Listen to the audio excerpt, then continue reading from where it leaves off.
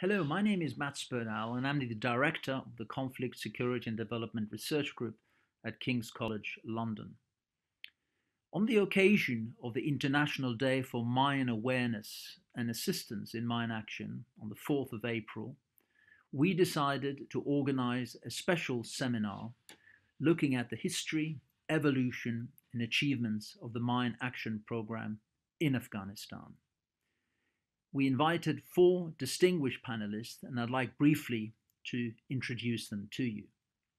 Our first speaker is Martin Barber, who is a former director of the United Nations Mine Action Program. And he is also an author of Blinded by Humanity, a story of the inside of the UN's humanitarian operations. Our second speaker is Mr. Mohammad Shafiq Yosufi, who is the current director of the Directorate of Mine Action Coordination in Afghanistan. He has been working with UN Mine Action since 2002, and in 2013 he was appointed to his current post. Our third speaker is Ms. Sohaila Hashemi. She's a communications and advocacy officer with the United Nations Mine Action Service in Afghanistan. She graduated from the American University of Afghanistan and joined UNMAS in 2019. Last but not least, we are joined by Mr. Daniel Bertoli, who is head of programs at the Danish demining group in Afghanistan. Since 2018, he has been leading the mine action component of the Danish Refugee Council's work in Afghanistan. I will not say much more, simply to welcome you all. I was reminded very firmly by Yuliia when we first talked about this that mine action, of course, is not just about mine clearance.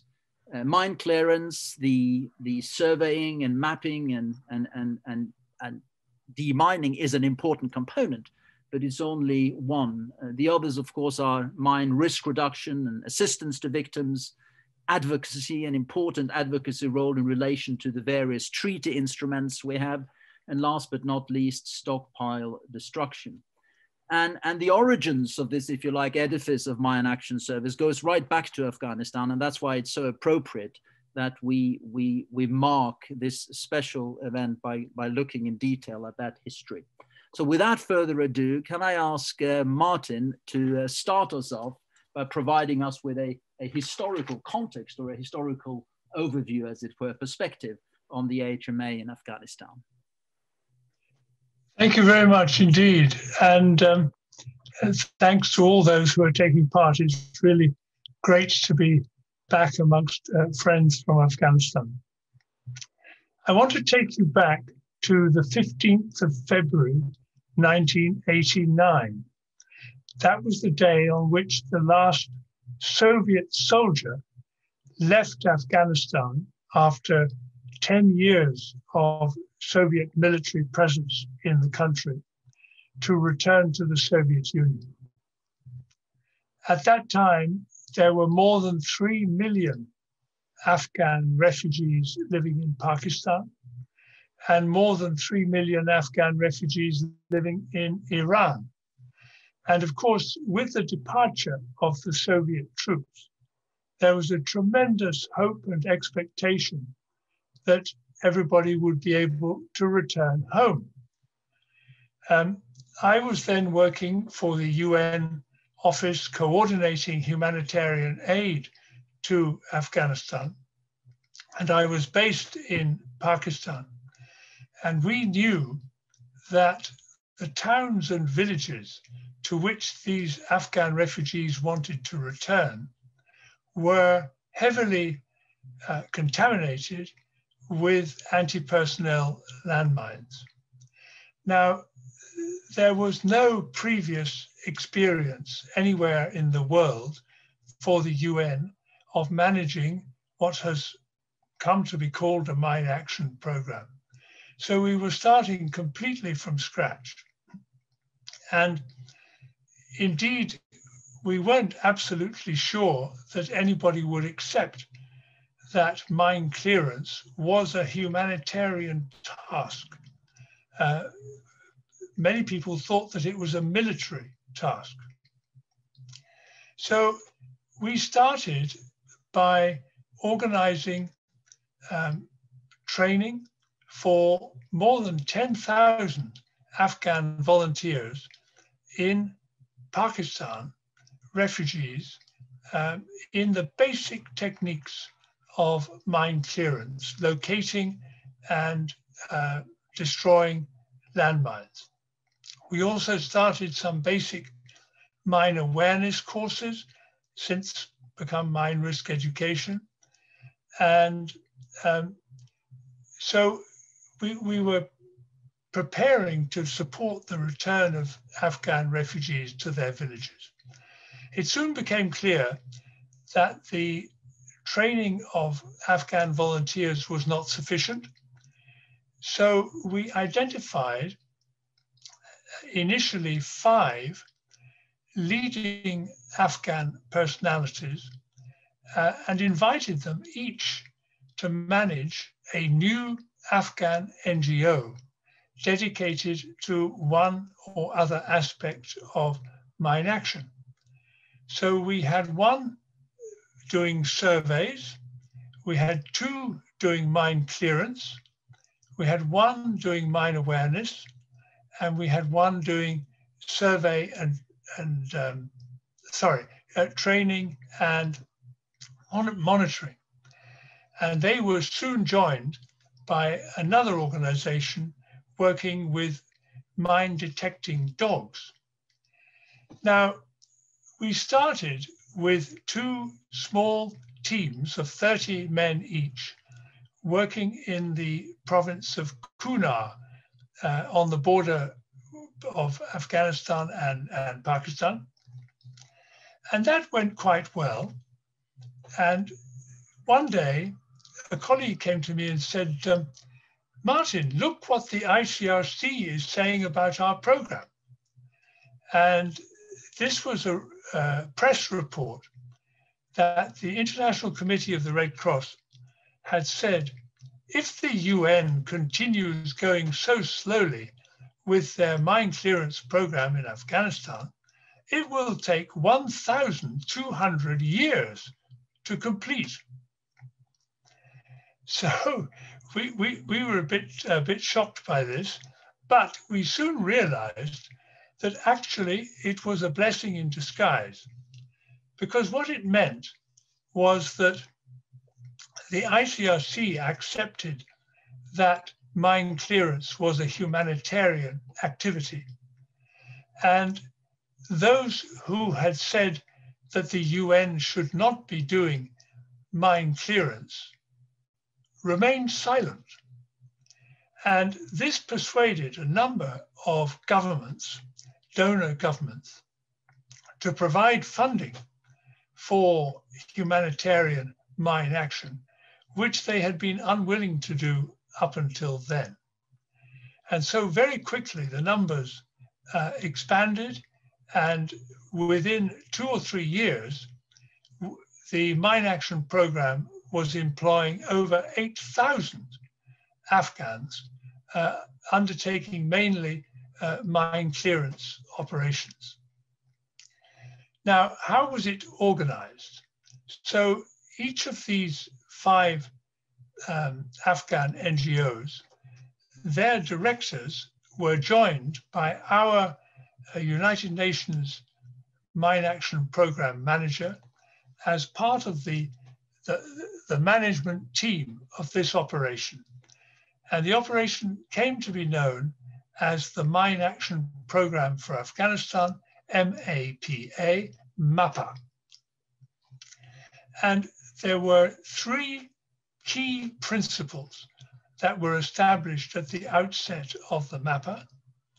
The first was that if it was going to be a humanitarian program, then it needed to conform with the humanitarian principles of impartiality and neutrality.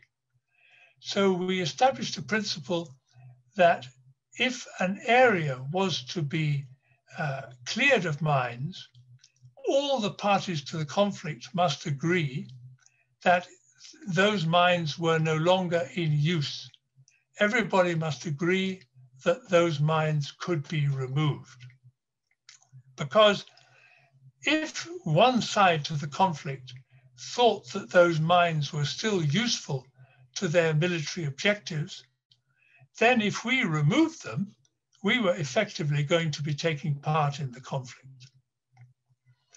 The second principle was that all the organizations in the mine action program must adopt the same standard operating procedures and the same terms and conditions of employment of their staff.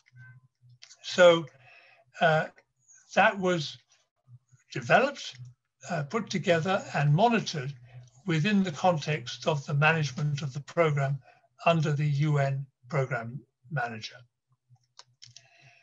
And the third was that in order to guarantee for donors that their money was being used effectively, we had very close oversight of the financial and administrative operations of those 5 Afghan NGOs. And they were regularly audited. And I have to say that some years, the NGOs' audit reports were better than the UN's own audit reports. So what can one conclude from that? Oh, and I should just say also, just briefly, that there were 2 other key elements from the perspective of the Afghan deminers. One was that we were able to provide insurance cover so that if a deminer was injured or lost their lives, the family or the deminer would receive a payment from the insurance company. These were not huge payments, but they were very important to the affected families. And the second was that if there was an accident and a deminer was injured, the UN aircraft would always go immediately to pick them up, bring them to Peshawar, to the hospital there, for the best possible treatment. And occasionally, senior ambassadors were left stranded in cities in Afghanistan, had to spend an extra night because their plane was diverted. Nobody ever complained. So what can we conclude?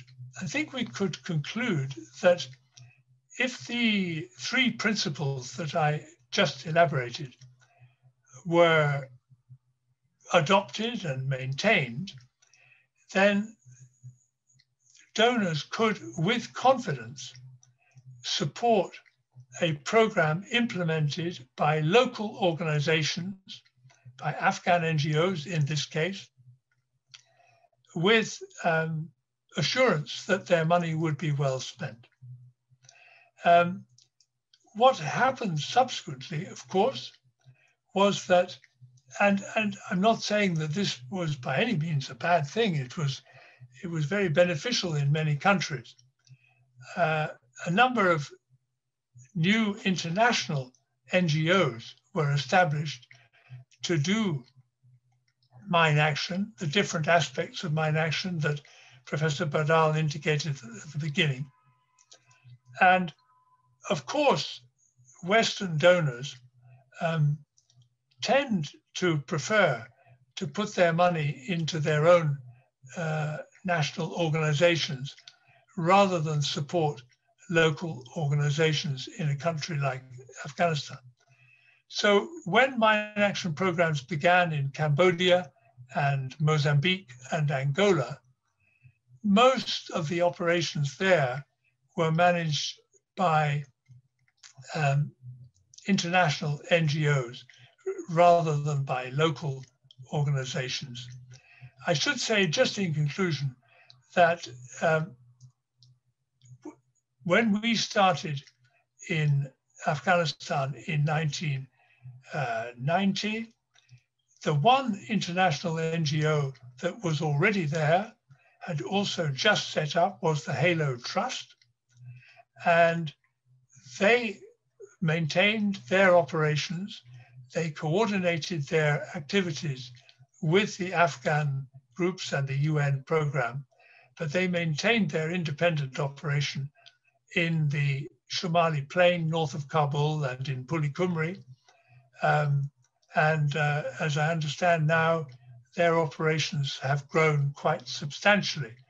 But for the first few years, the program was dominated by Afghan NGOs.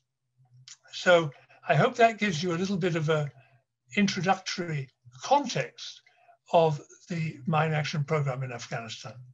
Back to you, Matt. Thank you so much, Martin, and thank you also for sticking admirably to the time. Let's move straight on to Shafiq Yosufi, please.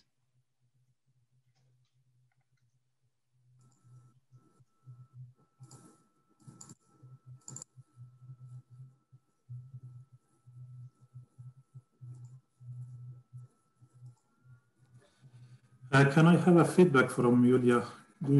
Can you see my PowerPoint? Yeah, it's perfect. I can see civilian operations. Okay, thank you very much. Distinguished colleagues, ladies and gentlemen. First of all, I would like to thank the King's College London Department of War Studies for inviting myself to provide some information about the achievements and also the level of contamination in Afghanistan. And I'm very happy to see or to hear that the college is celebrating the 4th of April, the International Day for Mine Action. Mr. Martin Barber, he explained about the history of Mine Action Program of Afghanistan. I do not want to touch too much on the history. I will talk more about the current status of a humanitarian mine action program in Afghanistan. A little bit, the history of conflict, very quickly. The fighting started in Afghanistan in 1979 with the invasion of former Soviet Union troops. Before that, nobody even knew about the mines. Fighting continued, lots of areas in Afghanistan contaminated by landmines. And after Soviet Union withdrawal, the Soviet-backed regime, they also continued fighting with Mujahideen, again, areas contaminated. During the internal conflict in 1992, the scale of problem get bigger and bigger. During the Taliban time, there was fighting between the Taliban and Northern Alliance. Again, areas of Afghanistan contaminated by landmines and explosive remnants of war. And since 2001, with the presence of international troops in Afghanistan and their fight against terrorism in Afghanistan, areas are contaminated either by ERW or by homemade mines, which we call it victim operated IEDs, those types of mines that we are gathering information about. The Mine Action Program of Afghanistan, as Mr. Martin also indicated, established in 1989. Currently, 40 plus organizations are working in this program. Some of them are non-for-profit organizations, some of them are commercial demining firms. Currently, about 6,000 demining personnel are working under this program. If we compare it with 2011, which the Mine Action Program of Afghanistan receiving the peak funding, nowadays 57% reduction is happened with the Mine Action manpower. This is our vision. I put this picture about Afghanistan. This is a famous place in center of Afghanistan, Bamyan. There, I think there was the tallest Buddha statue there. In March 2001, the Taliban, when they were ruling Afghanistan, they destroyed this statue. Just the whole is left, remained, the statue, and some other small statues have been demolished here.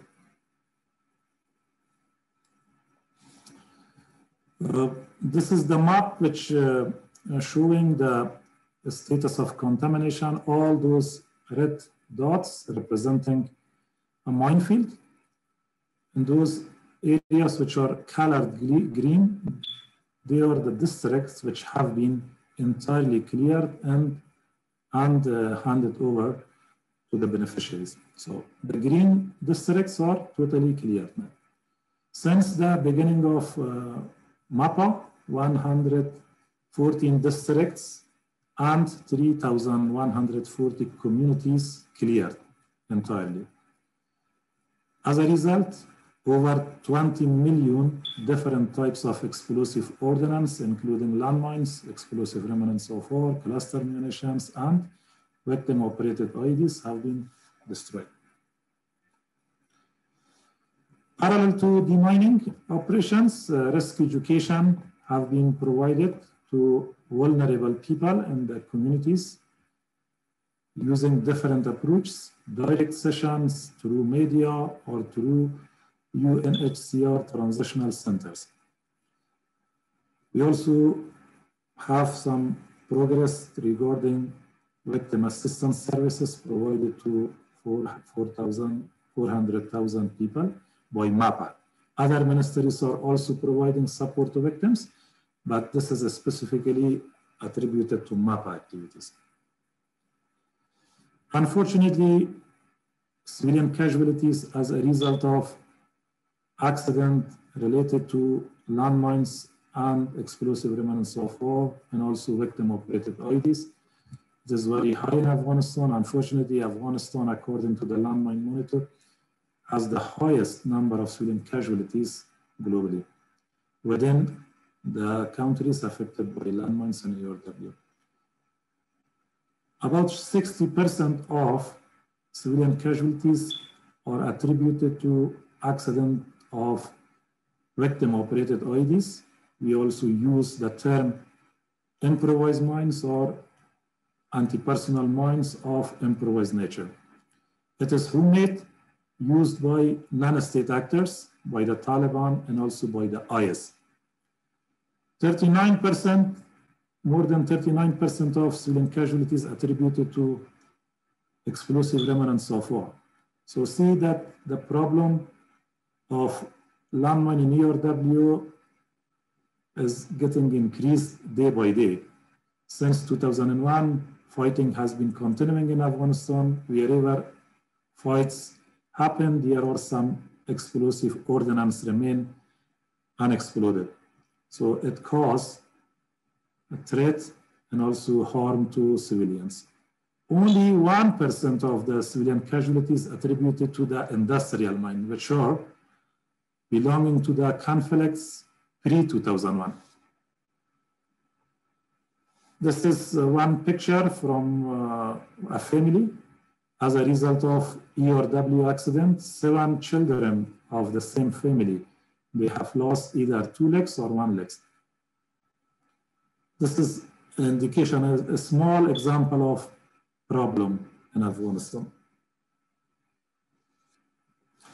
The nature of contamination in Afghanistan, it is challenging because there is not records of mines where they are used. Most of the time, it is used by different parties. It is used randomly. Some areas are contaminated by minimum metal contents mine, which is difficult for detecting. Some areas, depth of mine is higher and also causing a challenge ahead of the mining organizations to detect and discover. It is used indiscriminately, unfortunately. Nowadays, the victim-operated IEDs are the weapon of choice by anti-government elements in Afghanistan. They put it everywhere. However, they are putting it against military convoy or against military personnel. but unintended target of such devices, lethal devices, sometimes it is civilians which are traveling from one location to another by car or by any other transportation means.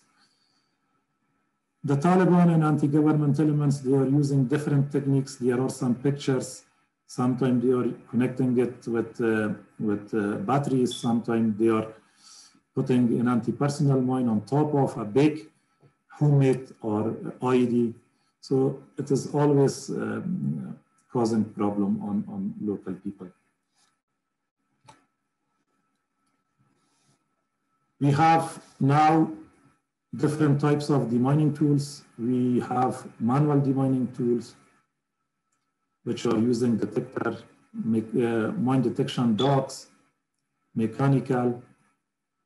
In terms of risk education, as I mentioned earlier, we do risk education through direct sessions as well, media and other means.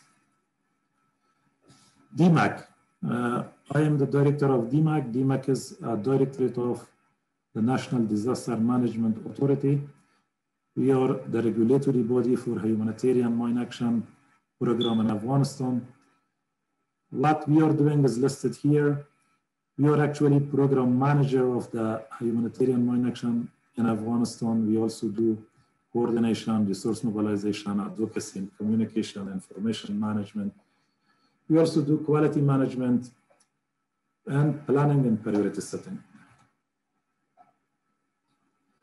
So we had a plan to complete Afghanistan by 2023 based on the Article 5 of the Ottawa Convention. But due to many reasons, including shortage of funding, insecurity, we are not going to achieve that by March 2023. We are preparing another extension request that we will request another 7-year extension for our deadline. In total, there will be 470 square kilometer area contaminated will be left uncleared by March 2023. And we are going to continue it until 2030. We are also going to publish the new strategic mine action strategic plan. The strategic plan, which was expired by end of March 2021. It had 4 strategic goals. Up to 90% we achieved those objectives with this previous strategy. The new strategy, 1 goal is added. We have 5 strategic goals: life-saving, victim assistance, sustainable development goals. You know that mine action is a prerequisite for implementation of development projects. We considered 1 goal, how mine action can support implementation of development projects at national level. Gender and diversity mainstreaming, advocacy and coordination. Our areas of focus for the future, we have put some of them here, some of the most important ones. In terms of capacity building, previously humanitarian mine action program didn't clear those areas which are contaminated by victim operating IEDs. It was always considered that it is a military business or it is a military task. Ministry of Interior, Ministry of Defense, they also have their demining units. But taking into consideration the high number of civilian casualties that we are observing, we tried to advocate for engaging humanitarian demining capacity for survey and clearance of 1 type of IEDs, which is pressure pallet IED or victim operated IEDs, because based on the definition of the Ottawa Convention, it is considered anti-personnel mine. We are also going to do a nationwide survey to identify the scale of contamination after 2001, which mainly include victim-operated IEDs, and explosive remnants of war. We will do the clearance of victim-operated IEDs. We are trying, we have already started to identify synergies, get engaged with other sectors to use their capacities for clearance or survey of areas from mines in ERW. We have been in contact with Ministry of Defense and Interior, Protocol 5 of the CCW Convention on Conventional Weapons. It obliged all parties in conflict to clear explosive ordnance from the fighting zones. So if we can have the Ministry of Defense and Ministry of Interior to effectively clear the fighting zones, there will be some support and will release some pressure from the shoulder of the MAPA. We're also trying to identify and search for new technologies. The funding is getting declined day by day. We want to cover some of those financial gap by introduction of new technologies that can make the work of demining more efficient. We also have been engaged, in the past, there were 2 times demining organizations recruited ex-combatants. So there is peace negotiation ongoing in Istanbul. There will be another peace negotiation between the Taliban and the government of Afghanistan. We have submitted a project proposals. There is about 30% of the Afghan territory which is contaminated by demining teams cannot go because of insecurity. As soon as the peace is established, we hope that we can access those areas, and we are hoping that some countries will fund that proposal that we have already submitted to them. There are a couple of challenges that have been always impeding delivery of mine action services.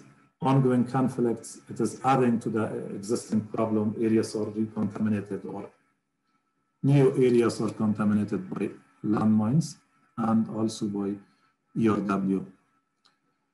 In some areas, access to contaminated areas is difficult. Non-state parties demand illegal taxation from implementing partners. The big problem nowadays in Afghanistan is victim-operated IEDs. The anti-government elements place it anywhere they wish. Sport ERW is another problem. Sometimes children picking them, playing with them, or due to poverty, they collect piece of metals. Sometimes they do not distinguish between dangerous and safe items. However, risk education is an ongoing process parallel to demining. There are some pictures of impact of victim-operated IEDs, which has went off on vehicles transporting local people. In one accident, we remember that 34 civilians killed on the way from Herat to Kandahar. So this is actually a big challenge nowadays in front of us. And thank you so much. I hope I was able to stick with the time, 10 minutes. Thank you very much, Shafiq, for a wonderful, clear overview of the challenges you're still facing. Thank you so much. Let's move straight on to Sohaila, and people will no doubt be writing down their questions. Sohaila.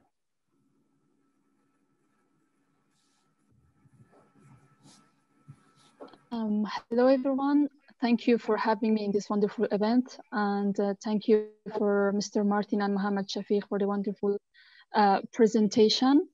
So I'm going to start my presentation with talking about the current role of UNMAS in Afghanistan. So let me share my screen.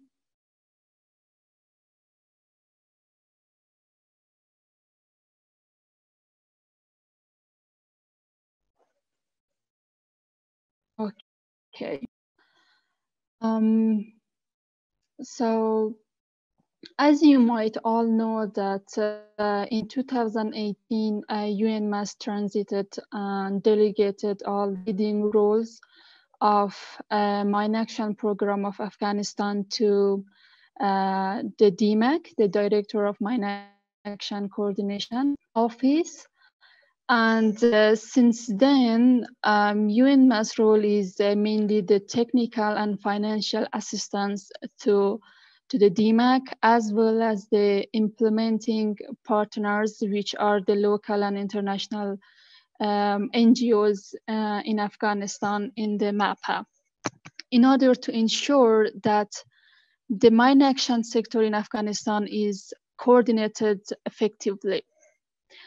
Here I have listed the major activities areas that we do. For example, the strategic planning, the advocacy activities that UNMAS do, and the resource mobilization and technical advisory, as well as the funds management. So in order to understand the role of UNMAS in Mine Action Program better, here I can show you this diagram that shows the relationship between the UNMAS and the national director, which is DMAC. As here you can see, and there are the mutual arrows, which shows our mutual relationship.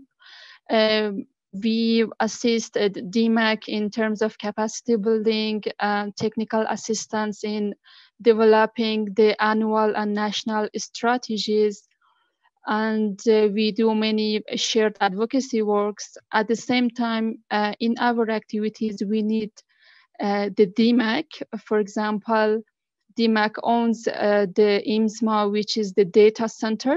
And you might know that in Mine Action, the management of data is extremely important.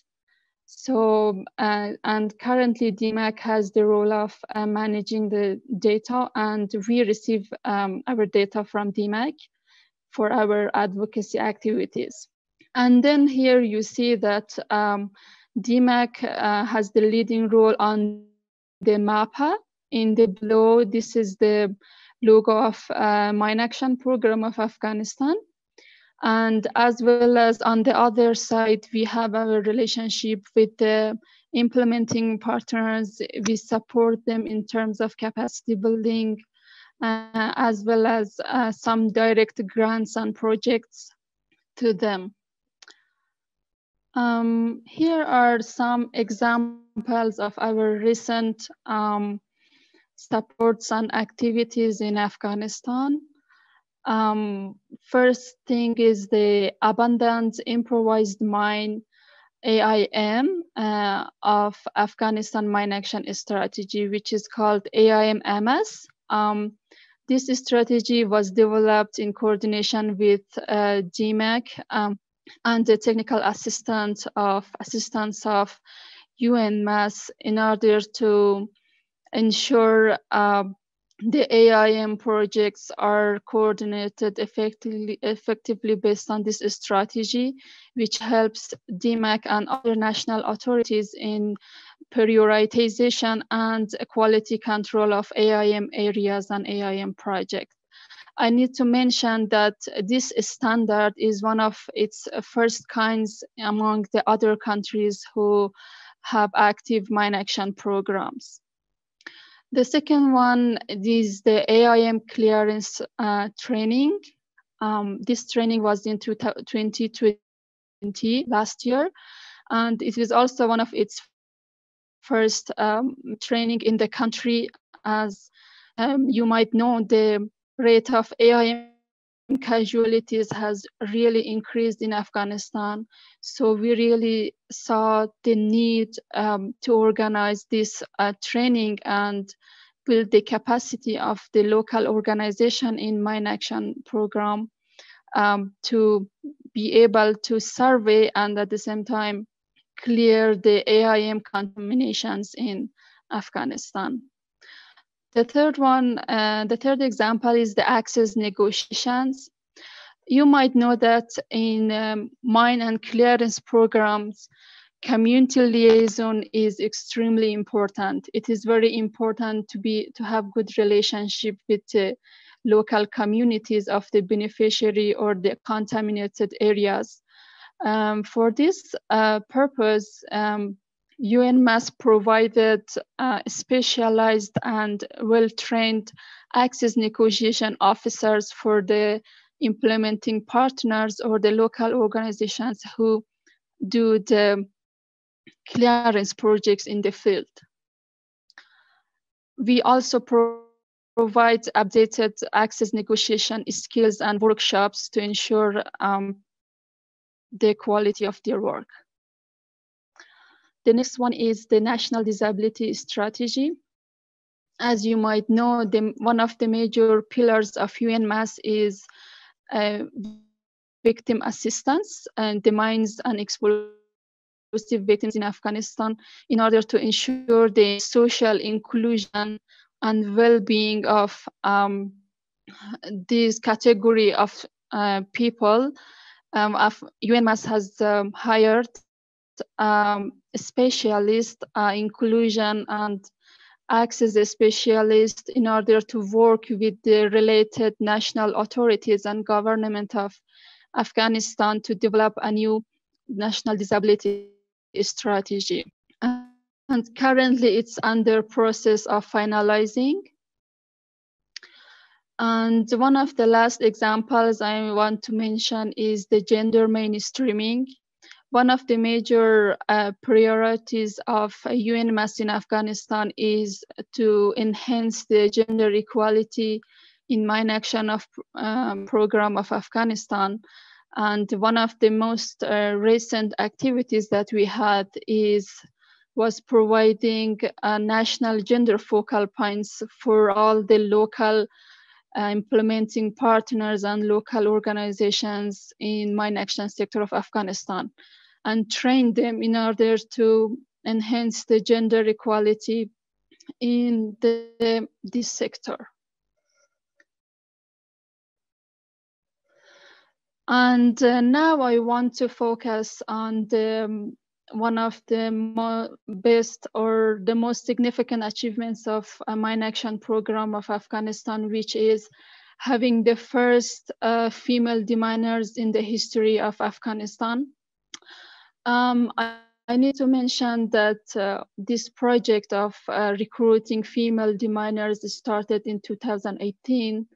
About 18 women from Bamiyan province of Afghanistan was recruited, trained to become deminers. And out of them, 14 of them were actually started their work through a project implemented by the Danish demining group in 2018.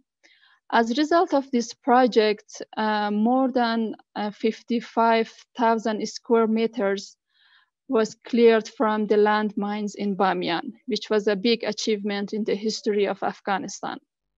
After that project, in 2019, the second stage of clearance started, in which 16 female miners started working in this project of clearing 3 hazardous areas, which comprised the 139,000 square meters of the minefields and 314,000 of battlefields in Bamiyan. It was released through clearance and survey. And to give you more updates about the female deminers of Afghanistan, currently several of them are working on, and this project started in 2020 and currently it is going on in 2021.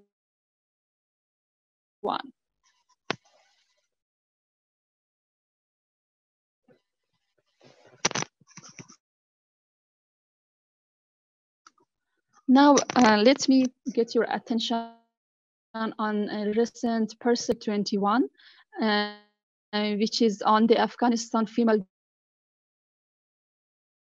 deminers perception study. It is a joint work of GICHD, Danish Refugee Council, Danish Demining Group, DMAC, and also UNMAS. This perception study was based on the quantitative questions from baseline, which was before or at the start of the 2019 clearance project that I mentioned, and the end line, which was at the end of the project in 2019.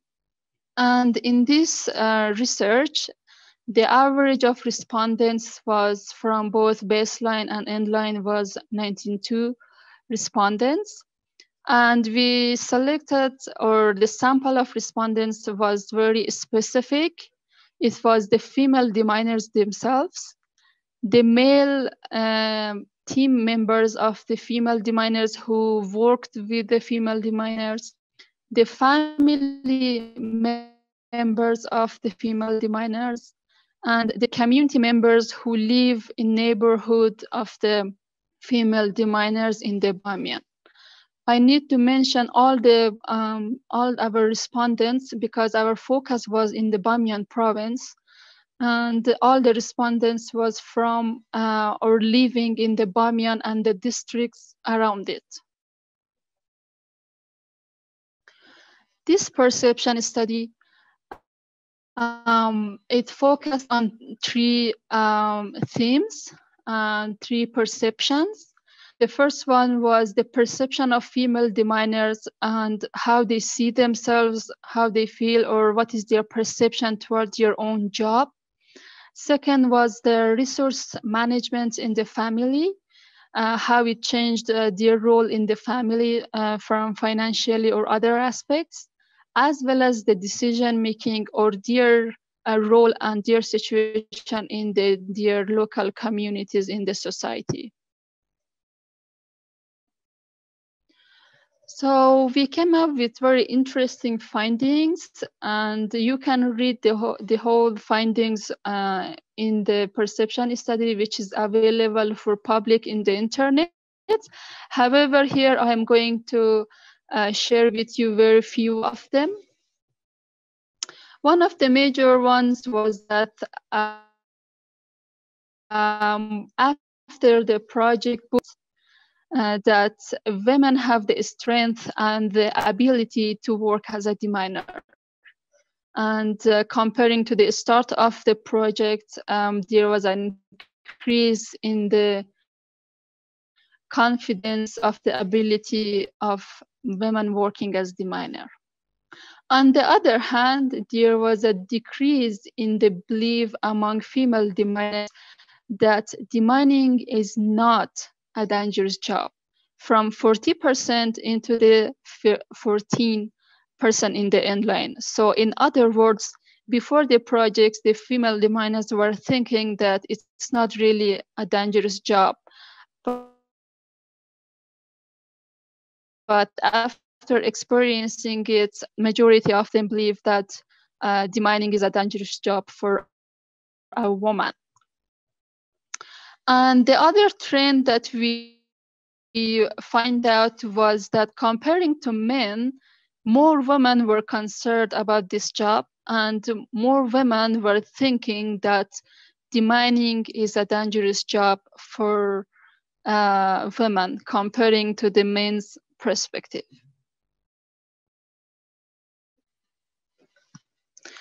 The next finding that I would like to mention is that among the family members of the female deminers that were interviewed, 100% of them believe that women are able to be deminers. They are strong enough to be deminers.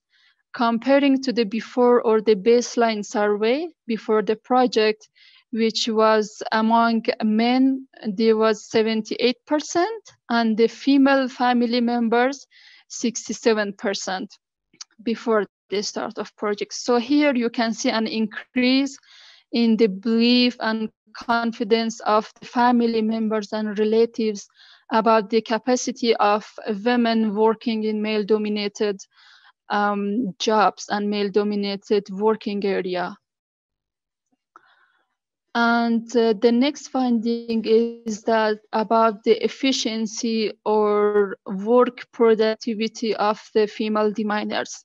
The percentage of men who strongly agreed that female deminers are less efficient than the male colleagues dropped from 13%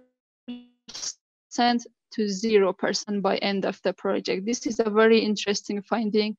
So in other words, I can say before the project, men were thinking that having female colleagues as deminer is going to be a trouble for them, or it's not as efficient as having male deminer. However, after accomplishment of objective has changed and they realized that women can be as productive as men in the demining field. I need to mention that prior to this study, Danish demining group has also have done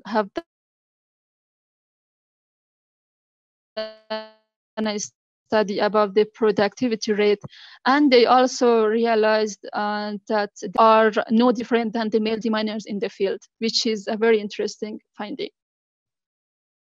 So if you are interested to read more about this study, you can search it in the Google or find it in a UNMAS website.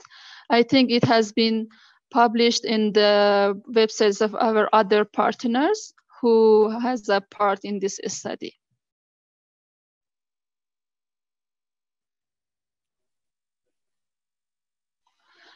I need to mention, although we have that and very specified, and some of the findings might need for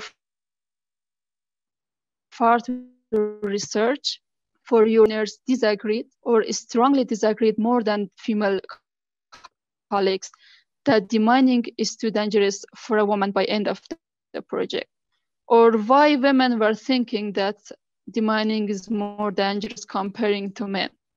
And another, why female community members who either agreed or strongly disagreed that demining is not appropriate for women increased during the data collection. So there are some questions and some trends that we found that there is a need for further research and further studies for this topic. So this was all from me. If you have any question, please do not hesitate to ask in the QA section. Thank you so much. Thank you. Thank you very much, Sohaila. That's very, very thorough overview. We'll go straight on to Daniel. So, Daniel, go ahead. Thanks very much, Matt, and good afternoon to everyone. I'll just bring up my presentation.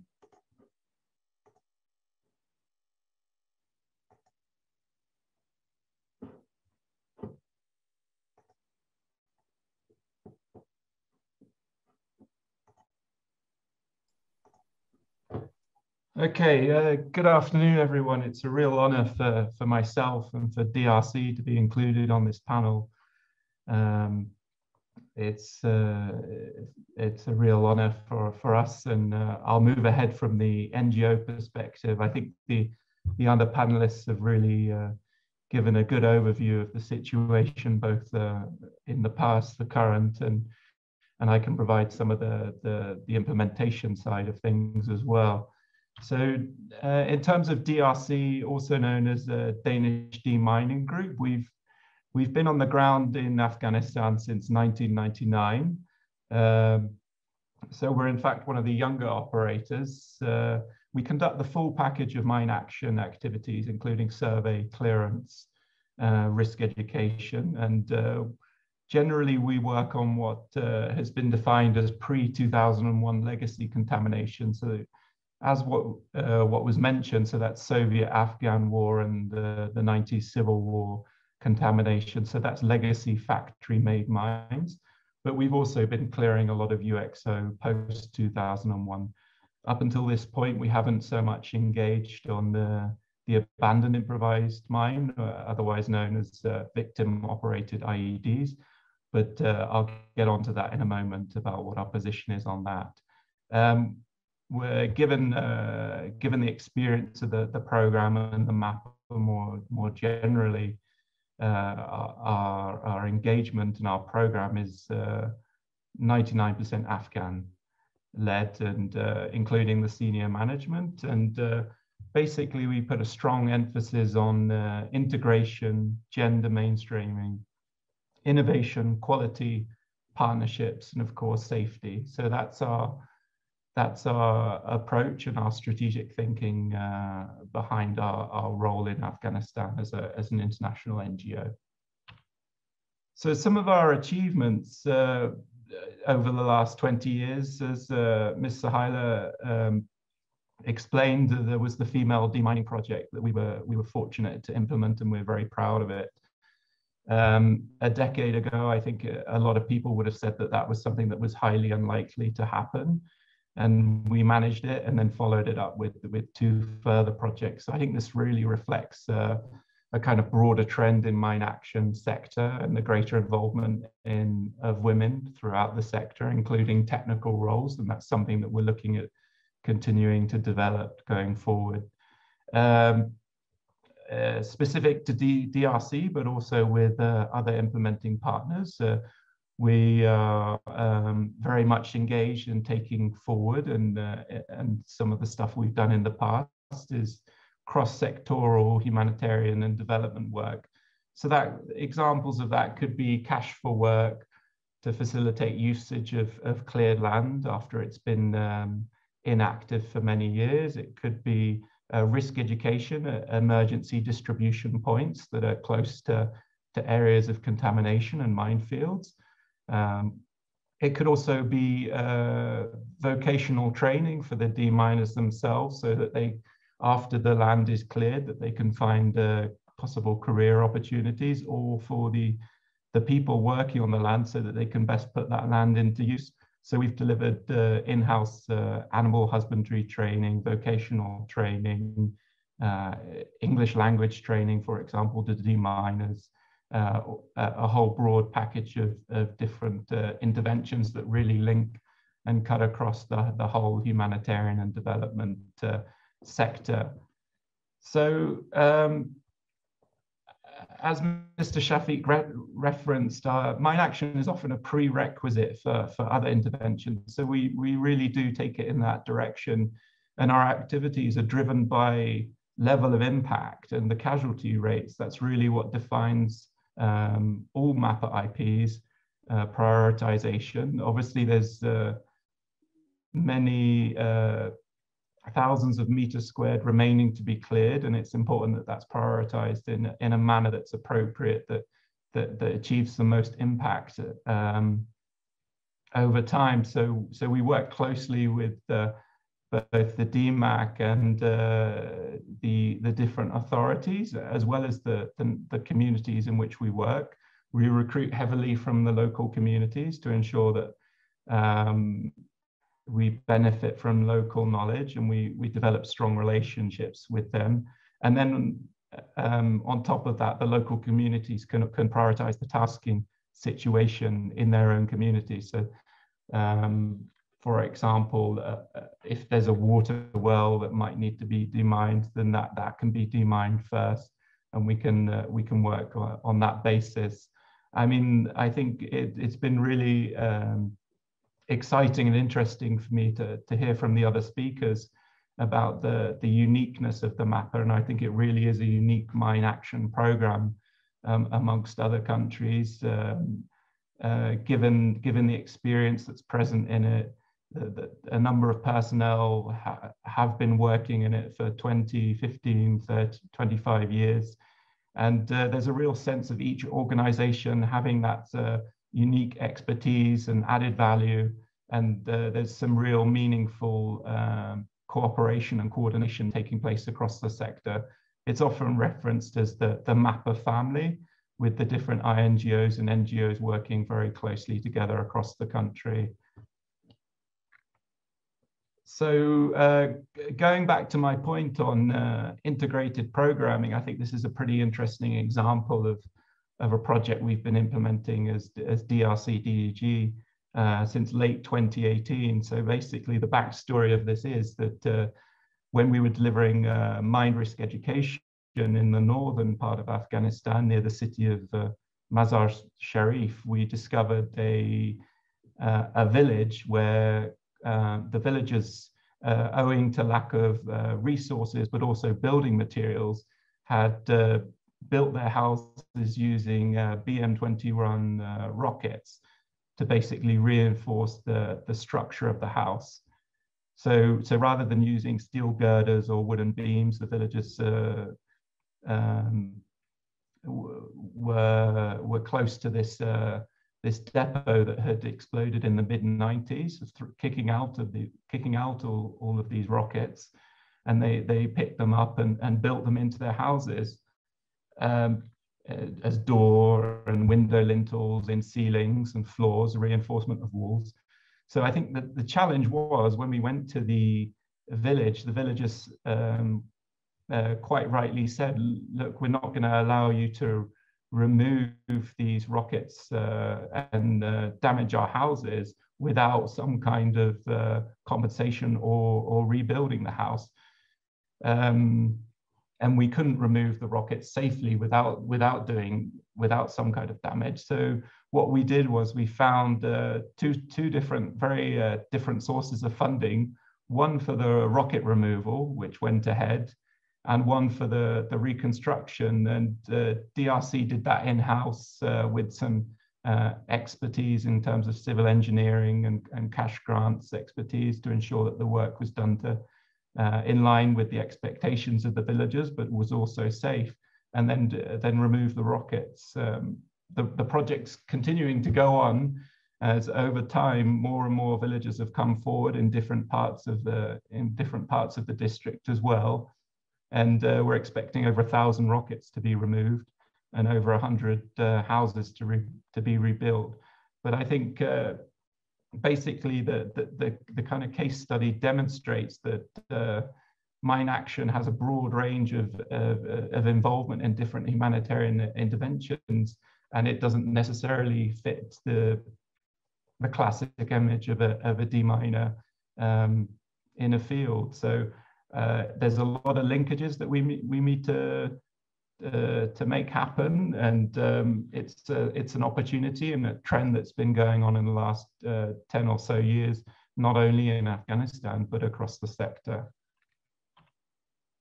So some of the trends and opportunities going forward, we're going to continue to look at integration with other sectors. There are obviously a lot of competing needs, not only in Afghanistan but across the sector, across other countries where mine action is taking place, and linking them makes perfect sense.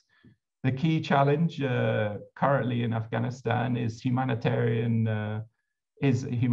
access, as some of the other panelists mentioned.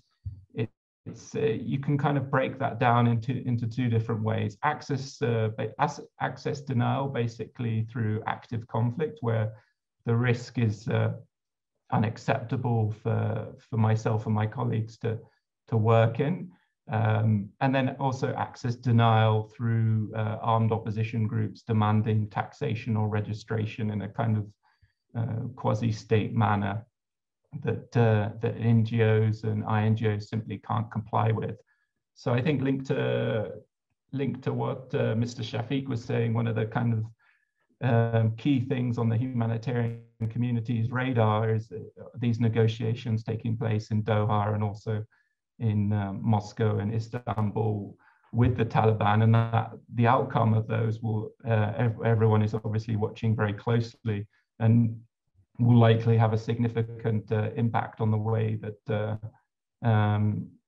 operations, mine action operations, but generally the humanitarian community works going forward. I think it's interesting to note that all IPs worked throughout the Taliban regime from 96 to 2001, including DRC, who obtained their initial registration during that time. So whatever the outcome, we'll be here to deliver and to continue to clear. And mine action is a little bit more insulated due to a perceived level of neutrality. Of course, as an organization, DRC and other NGOs working in the community are committed to the humanitarian principles, including neutrality and humanity, independence and impartiality. But there will be opportunities going forward for different actors, and including a possible involvement of mine action in DDR processes that might come down along the line, and also abandoned improvised mine clearance engagement resulting from the peace in certain areas. That's it from me. So thank you very much once again for the opportunity. I pass it back to Matt.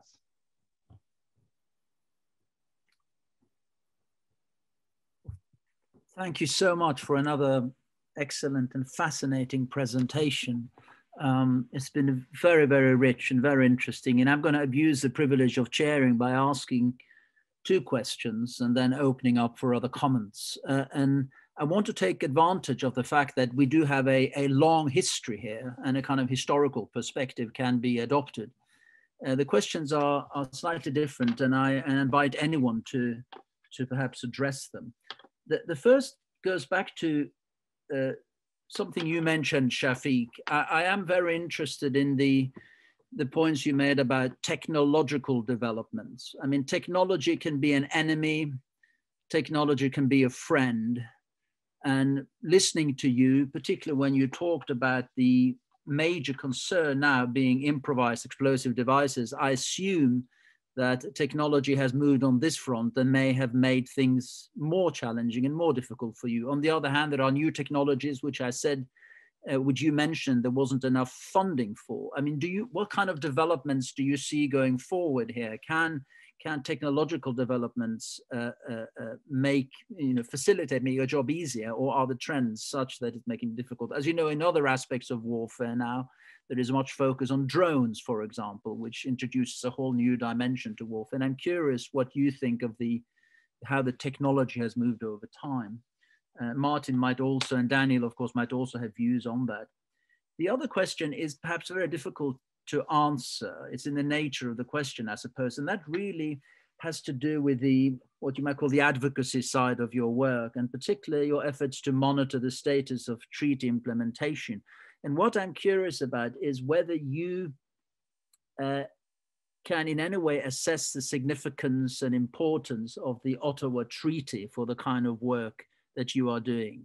I mean, that treaty has many aspects to it, one of which, of course, is production and transfer of anti-personnel mines.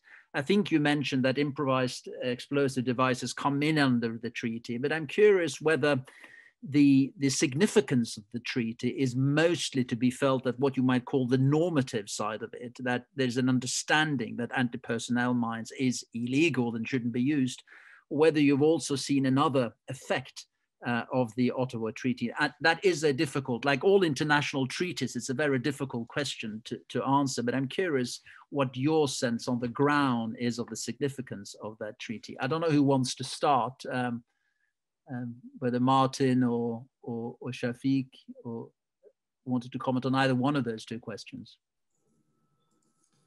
Well, I think we want to hear from Shafiq. A very brief word on technology, because I'm absolutely not up to date with the most modern technology.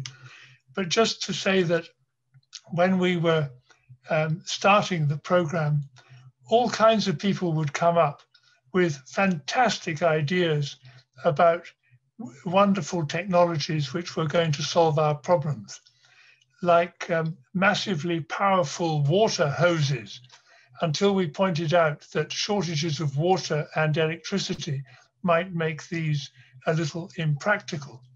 So we were more frequently presented with technology which wasn't going to work than with a technology that did. On the treaty, I do think that the treaty has had a phenomenal impact on the understanding about landmines. Some of you may yesterday have been listening to Heidi Kuhn from Roots of Peace, in another King's College webinar, who was inspired to generate support from California wine makers by the passage of the Ottawa Treaty in 1997. My one doubt about the Ottawa Treaty has always been Article 5, which requires all areas to be cleared, because it has always seemed to me that governments should be able to decide that some areas there simply isn't a benefit to clearing them because it'll be more costly and dangerous to clear them than to leave them marked and so on. But I always lost this argument when having it with the lawyers, and maybe they were right and I was wrong. But I do think that the obligation to clear every single landmine is onerous, and in some countries may not be practical. Thanks. Thank you very much. Shafiq. Professor, as the first question was more relevant to Afghanistan, I think personally that in mine action sector, in terms of technology, we didn't progress very well, not only in case of Afghanistan, but globally. There are clear reasons for that. As far as I remember, working more than 24 years with the program, we have been using 3 types of demining tool, mechanical, manual, and dog. So manual, they are using a metal detector. The survey currently is mainly relying on information gathered from local people. Local people can be, it can be quantitative, but maybe less qualitative, because it is based on the level of information that informants or interviewees provide to survey teams. For defining the exact boundary of the hazardous areas, there is always lack of efficiency. Maybe in Afghanistan, we have spotted that, and we are trying to identify some sort of solutions that can scan the ground. Technology can see 100 meters of the ground depth, but there should be some sort of a scanning or aerial system that can scan and identify those areas where mines are existing. Sometimes operators are clearing big areas, but no mines or less number of mines are found here. So there is elements of cost and time. Both are very important. There are about 300 square kilometers contaminated by anti-vehicle mines, and all areas are flatlands. It is a priority for us, but we cannot clear that until we do not clear that until we identify a best survey solution and clearance solution for that. The victim-operated IEDs, that is another challenge. It is very scattered. You can expect anywhere. So this is big mass. I mean, there are containers, there is different types of stuff that non-state actors use. So it should be easy to identify a solution for that to better make use of them. This is my understanding. I agree with Mr. Martin Barber. The convention has a very big impact because many countries, those who are in a position to donate or to fund the low-income countries like Afghanistan, some of them, they are already member of the convention. So they feel some sort of, responsibility to support other countries because there is a provision within the Ottawa Treaty, which is promoting the cooperation and assistance. Thank you so much. Thank you very much. Daniel, did you want to comment on any of that? Yes, yeah. I agree to an extent that we're not really where we should be, perhaps, in terms of embracing technology. I think we're a little bit behind the curve, although that we have made significant progress in terms of efficiency and economy over the last 20 or so years, in terms of releasing land more quickly and with greater certainty. A lot of the detectors we now use are far more advanced than we would have used 20 or 30 years ago, and much safer for the deminer as well. They're employing ground penetrating radar and also looking at detectors that can detect minimum metal mines as well. So there have been technological advances, and I have seen use of drones in other programs across the world. But yeah, there's still some way to go. But in summary, there have been significant gains in terms of reducing the dollar per square meter in the last 20 years. I think it's somewhere hovering around 80 cents a square meter, currently 60 cents a square meter, whereas 20 or 30 years ago, you might have been upwards of $2 or $3 a square meter. So there have been contributions in that sense from technology. Thank you very much. We have a question from Enrique Garbino, and maybe you introduce yourself, Enrique, as well, with your own background. I think you have a connection to the Swedish demining service. Hey, I hope you can hear me well. Actually, I don't have a connection with the Swedish demining center. My background is actually as an EOD officer in the Brazilian army, and also as a weapon contamination delegate with the RCRC in Ukraine.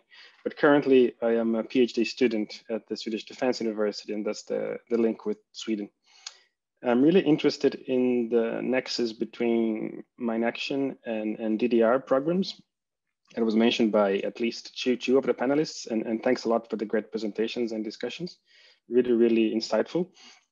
And I wonder if you could elaborate a little bit more on this nexus between mine action and DDR, based on the experience in the early 2000s in Afghanistan with the ex-Mujahideen fighters, and also the prospects of the current peace process, and if there's something envisaged renewal of this program somehow. As I see it, there are benefits and also some kind of challenges to overcome. Thank you. Thank you very much. Shafiq, do you want to start with that?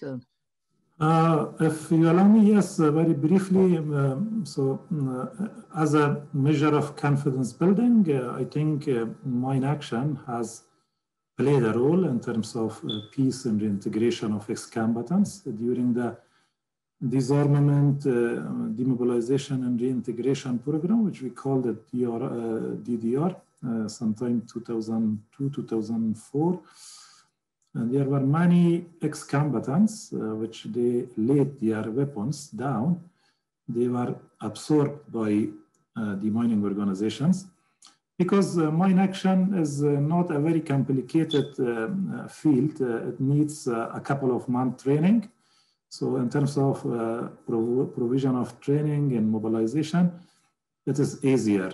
And it is also a little bit has similarity with military. So those ex-combatants, they prefer to come in terms of reintegration into the society. They prefer to be within or to work with mine action compared to other vocational training like tailoring, like carpentry, something. So the experience has shown that mine action was successful. Training were provided for them during the training of demining. There were some other vocational training also provided for them. If they finish with mine action sometime, then they can do their life with other vocational experience they had. And we look forward to the result of peace negotiation. First, there is about 30% of the contaminated areas, if we can say about 400 square kilometers areas, which have priorities but cannot be accessed because of insecurity, At that time, we can access there, and there are lots of Taliban that can be recruited by the mining organizations at that time, I hope.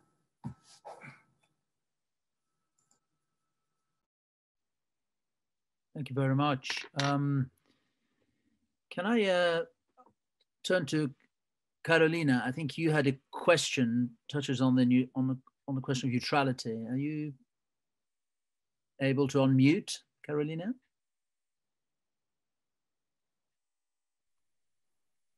Hi, yes, good afternoon. Sorry about my camera is not working. No problem. Thank you. I'm a master's student from the Graduate Institute in Geneva, and my specialization is actually on engaging with non-state armed groups. And I'm Colombian, and also given by the Colombian experience, I would like to know how is the engagement with the non-state armed groups to identify the areas that need to be clear, or is it always through a governmental institution? Because probably it also contains quite a lot of negotiation and previous work with non-state armed groups before actually doing the mine action programs and putting them into execution. Thank you. Thank you very much. Very interesting question of how you engage with non-state armed group. Who wants to start? I suppose all of you may have views on that. Daniel or Shafiq? Just very quickly, then maybe Daniel, which is actually they are implementing the mining activities in Afghanistan. So fortunately, taking into consideration the neutral nature of humanitarian mine action in Afghanistan, they can access every places, and if there isn't any live fighting ongoing, because mine action has been working through different regimes during the Mujahideen, then the Taliban, now during the new administration. And there are cases where the mining organizations are working, but it is not under control of the government, or it is an area which is not known whether it is controlled by government or anti-government elements. But the mining teams can go because they are neutral and they have a good fame. They have a good reputation. Secondly, there are some institutions like Afghan ban landmine campaign that they can sometimes negotiate with anti-government elements through communities, and also direct negotiation with them. United Nations, maybe UNMAS can comment on that. They also have a channel that can get access or negotiate for clearance of those areas which are located under the control of them. Daniel, did you want to add to that? You've been dealing with them in the field.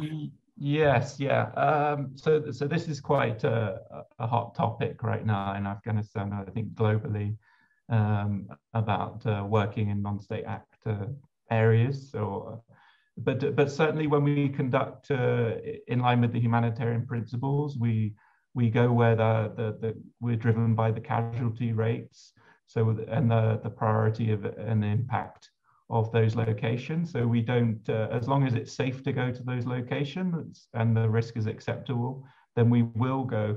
In terms of gathering information, of course, we'll try and speak to all actors present in that area. We're not going to exclude voices, but we do need to ensure our colleagues are safe. But as Mr. Shafiq mentioned, mine action in Afghanistan is well accepted by all parties to the conflict. So really where it's possible to gain access, we definitely will work, and we will ensure that we speak to everyone as well. So but the central database does lie with the DMAC, and information that we gather is then reported and compiled by the DMAC as well. So we gather that information from the field and then pass it to the DMAC for tasking to operators. Yeah. Thank you very much. I wonder whether if either Martin or Sohaila want to add anything to the Sorry, Mats, we have Mohammad Vakil, Okay. who's the Deputy Director of the UNMAS. And let me, yeah, I think you're on mute, Mohammad Vakil. Go ahead, go ahead. Thank you, Yuliia, and everyone. So it is an interesting question.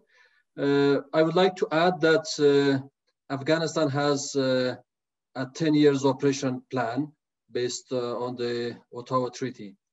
That plan covers all Afghanistan, so there is no differences where the project should be implemented. And that plan is based on a number of criteria prioritized and provided the direction for the NGOs to implement project. I just give an example, 2019 and 2020, we implemented a project. It was mainly actually in the Taliban areas, but partly on the government control areas. So as stated earlier, the Mine Action Program of Afghanistan is maintaining the humanitarian principles, which helped us to run that project quite successfully, establish committees from the areas under the government control, establish people or committees from the communities under the Taliban. So that became like a confidence building measure between different parties. It was a big project, over 500 deminers, and it was successfully implemented. As stated by Shafiq earlier, the mine action in Afghanistan is implemented by NGOs. And these NGOs, as it is very clear that they are non-governmental organizations and they work in different regimes in the past 30 years.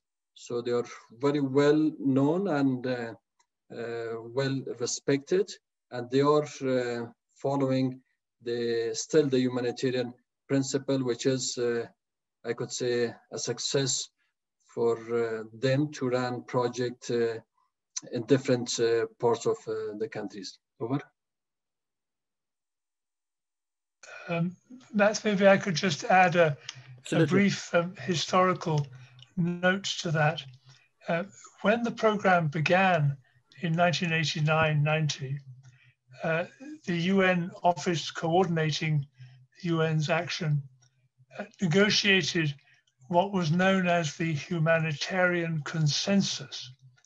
And this was an understanding with both the then pro-Soviet government in Kabul and with all the different Mujahideen parties based mainly in Peshawar and Quetta. And this was that the activities that were defined within the humanitarian program could be undertaken everywhere where the need was established according to the greatest need.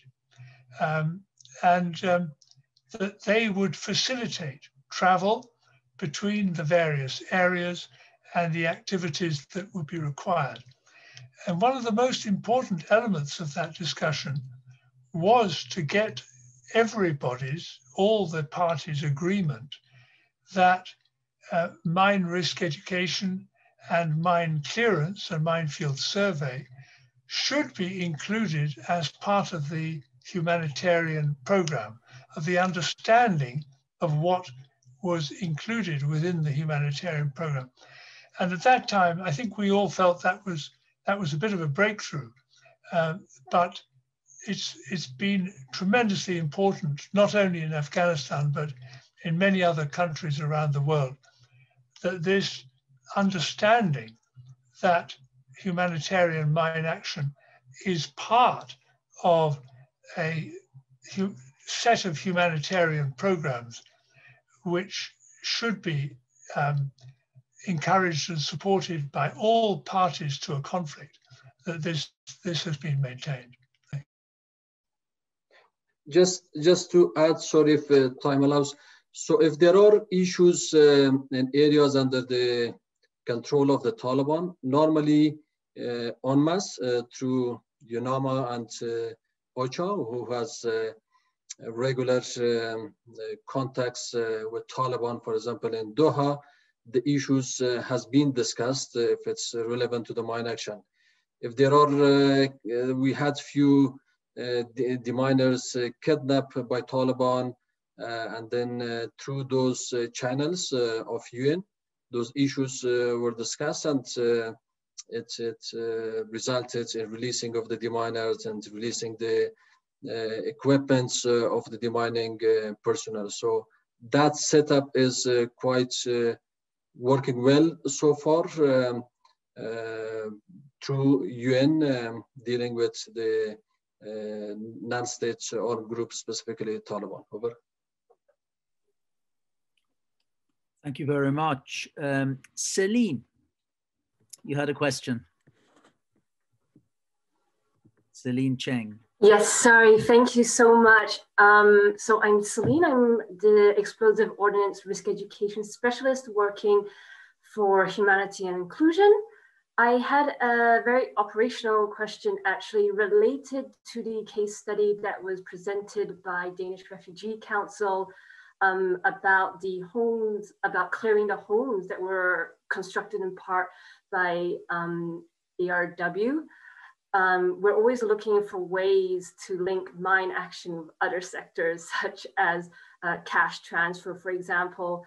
So I was wondering if there were any publications linked to lessons learned and best practices from this project, as well as whether any kind of consideration was given in the perspective of the do no harm approach. So for example, by giving cash transfers to those who had constructed using explosive remnants of war, was there any fear about encouraging unsafe behavior in other areas or communities? Thank you. Yeah, sorry. Yeah, so go ahead. Thank you. Yeah, that's a really good question, actually. I think the project is still ongoing. We've cleared about 30 or 40 out of the 100 or so houses that have this issue. It is a concern for us. I think it's very specific and very unusual. It's not necessarily. We haven't found any link with encouraging risky behavior. In fact, our kind of clearance and rebuilding of their houses have encouraged other community members to come forward who were previously reluctant about telling us about this issue for fear of having their homes destroyed or some kind of consequence. But it certainly would be a very interesting study to look at that more closely and to bring our risk education and our monitoring and evaluation teams in to make that connection and see if it exists between cash transfers and encouraging unsafe behavior as a result. Arawind, we are approaching, I'm afraid, the end, but we have a little bit of time left. Arawind, do you have your question, please? Yeah, thank you, Dr. Matz, and thank you to all panelists. I base my question based on my experience with Indian Army because I served there for 11 years. And the question I put was using the capability of armed forces towards this demining ops. Because all through my career, whenever the question of Afghanistan keep coming to us, like due to the geopolitics, India was not keen on giving some kind of offensive capabilities or stuff to things like that to Afghan National Defense Forces. But when you look at demining ops, it has got a different perception towards as a humanitarian role. And if you ask donor countries to send a huge hundreds of thousands of peacekeepers, they may not be able to do, but they can send small cohorts of deminers who can be used to build the capability of the Afghanistan or any other conflict affected country. and also they have the expertise, and different countries, depending upon their economy and their relevance of their military policy, they have a huge capability, technology, and things like that. So would any of the panelists can tell me like how it can be done? Is it possible, or like it's, yeah? Thank you. Thank you very much. Very interesting question there on tapping into that expertise. I don't know who wants to respond to that. Sohaila as well. I'm conscious you may want to come in on some of these questions, but Shafiq and perhaps Martin as well, and indeed Daniel. I don't know who wants to start. Do you want to go ahead? Yeah, go ahead, Shafiq. Go ahead, Shafiq. Yes. So can you please repeat the question again? I didn't get the last point. Do you say that what is the role of troop contributing nations to Afghanistan in terms of capacity development, something like that? No, because my question was to be specific. The contributing troops for peacekeeping roles has got its own dynamics of geopolitics.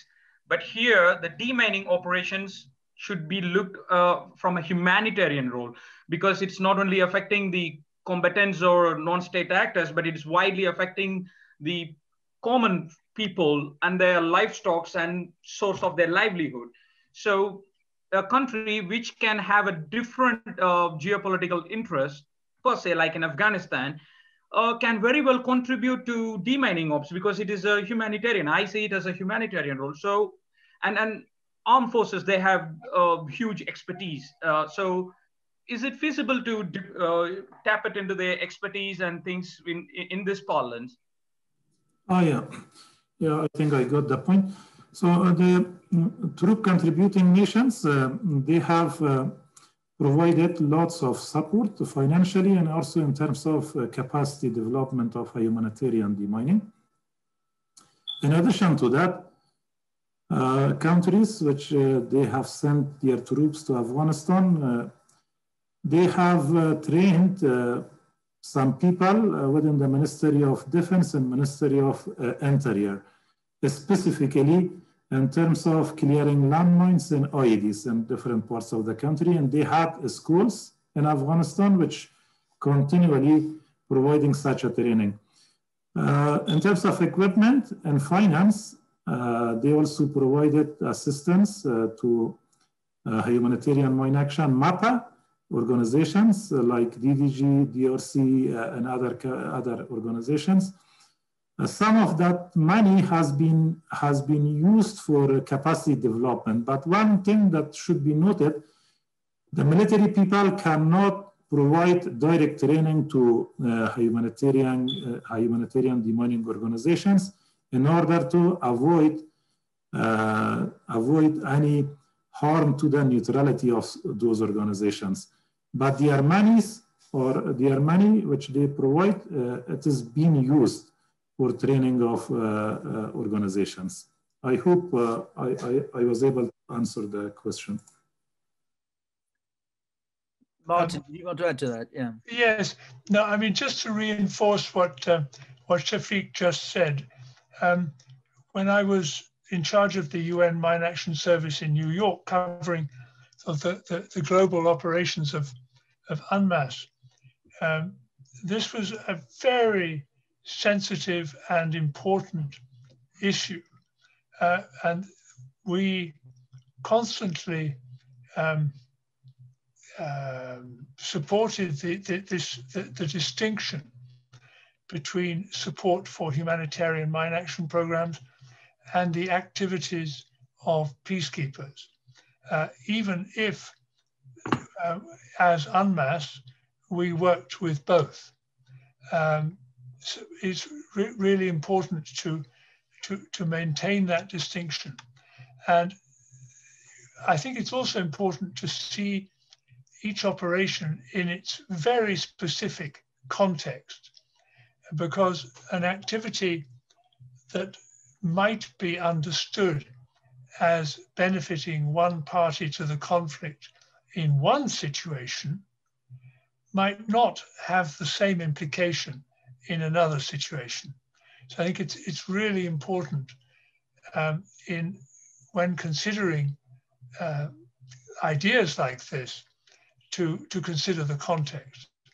And also perhaps one other point, the demining program, the mine action program in Afghanistan has developed an understanding about its own context and the kinds of activities that can be beneficial, which is much greater than that of so-called experts coming in from other countries very often.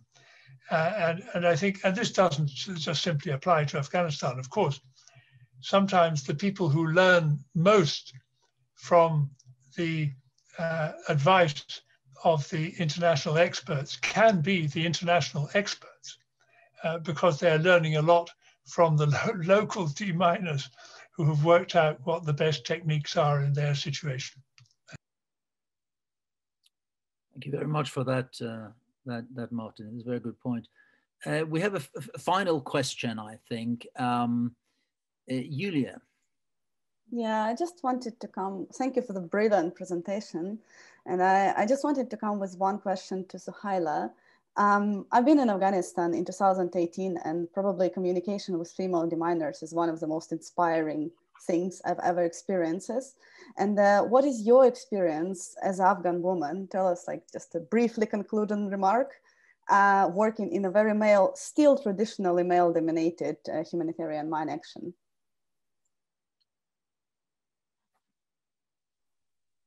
Hello, everyone. Thank you, Yuliia, for the questions. Well, I have been working at the UNMAS, or my first experience being in this sector is from UNMAS.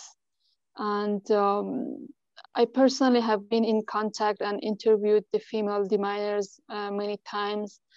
And they are very, very strong personalities, very strong women, and with a great love to their country. So I believe if a woman decides to work as a deminer, it really means that they really want to see their homeland safe from the mines. So one of the major things that I noticed in them, or many other, for example, we have a big portion of female risk education officers. They also have a very challenging job to go to the communities and provide and deliver risk education messages. And my experience is that women are not given very easy jobs. It's challenging jobs to be a woman and to work in mine action sector. But despite of that, all the opportunities and responsibilities given to women in mine action, it has been a success. It has not been any failure. And as the study also showed, that the productivity rate of women working in this sector are no less than men. So personally, my impression is that women are the crucial part of mine action in the success of mine action sector. It's not nothing but help and significant help and need for the women in mine action. And I hope in the future, the rate of female staff in MAPA increases, as so far it has been helpful for this program. Thank you. Well, thank you very, very much. I think we have to bring proceedings to an end. I think it's been an absolutely terrific session. I keep thinking of one of the slides you had, Shafiq, of that family where all the children had suffered directly from the scourge of landmines. And I think that picture itself is testimony to the importance of the work that you're all doing. So I'm extremely grateful that you've taken time out to share your experiences with us, Martin, Shafiq, Sohaila, and Daniel. And I also want to reiterate a special thanks again to Yuliia for conceiving of this idea of this session and deciding to organizing. And perhaps this is something we should be doing every year, every beginning of April, to mark the importance of this subject. So once again, thank you so much, everyone. And I hope to be able to invite you back to do this again. Thank you so much. Thank you. Thank you. Have a good day. Thanks very much. Thank you very much. Thank you. Thank you. Thank you so much. Thank you, Mary, for moderating. Thank you, everyone. Very interesting.